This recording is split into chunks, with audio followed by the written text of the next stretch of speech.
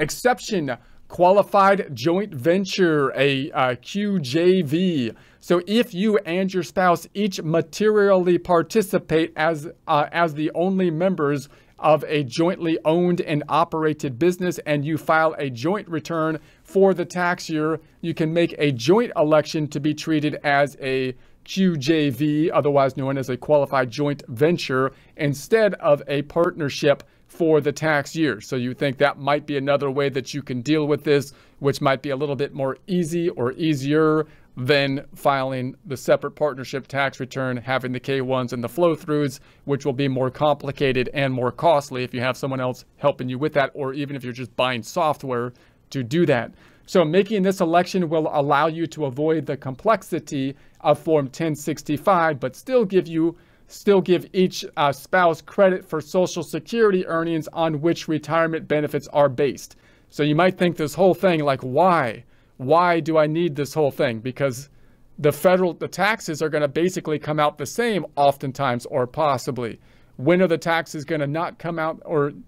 you know, and again, one of the main things that we need to deal isn't the federal income taxes, it's the Social Security, which is allocated by Social Security number, which will have an impact not only on the taxes that you're paying in, but also in terms of who's going to get the benefit, because the benefits aren't provided by married couple, but rather by individual Social Security number. So for an explanation of marital participation, you could see instructions for Schedule C, Form 1040, line G. This also, by the way, is an area where you might end up with some tax planning type strategies. In other words, if you had two people that were married, for example, and one spouse has the sole proprietor business and the other spouse possibly was a home keeper taking care of the home, then the second spouse hasn't been paying into Social Security and therefore might get very little or no Social Security benefits at retirement. And the person that's paying into Social Security might be paying the maximum in already and not getting any more added benefit in the form of benefits at the point of retirement by paying a lot more into Social Security. So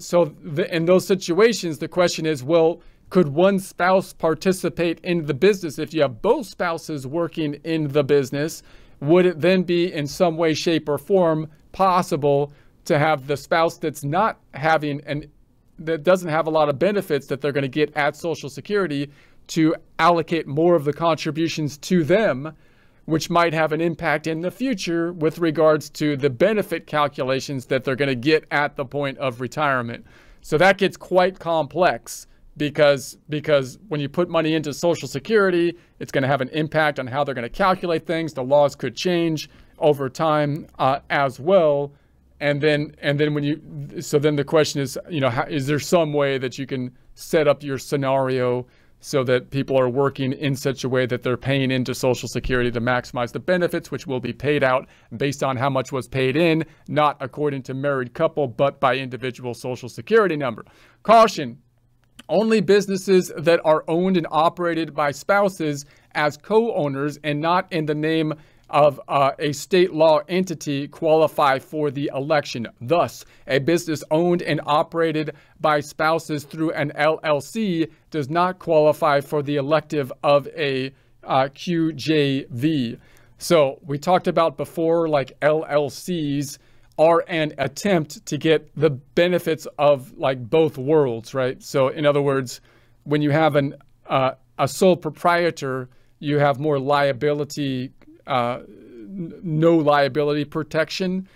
less separation between your business and personal entity, possibly a greater ability to get sued and have your personal assets subject to that. One way to try to get liability to protection is to have a separate legal entity, which used to be a C corporation, but the problem with a C corporation is double taxation, taking the money out in the form of dividends, resulting possibly in income, as well as being taxed on the corporate level. So then you have flow-through entities to try to get around that, to get the best of both worlds, which take the form of possibly S corporations and limited liability companies, which typically have a separate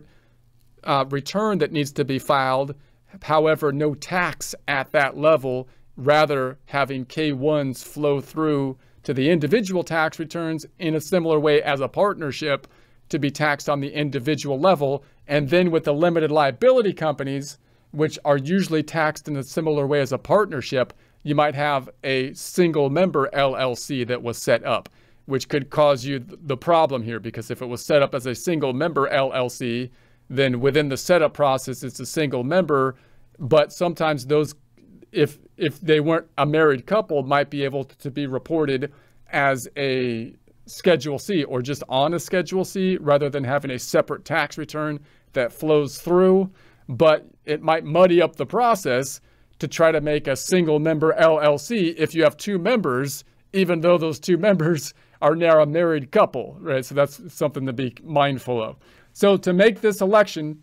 you must divide all items of income, gain, loss, deduction, and credit attributable to the business between you and your spouse in accordance with your respective interest in the venture. Now, this is kind of a pain to do, to basically to allocate that all out on the tax return.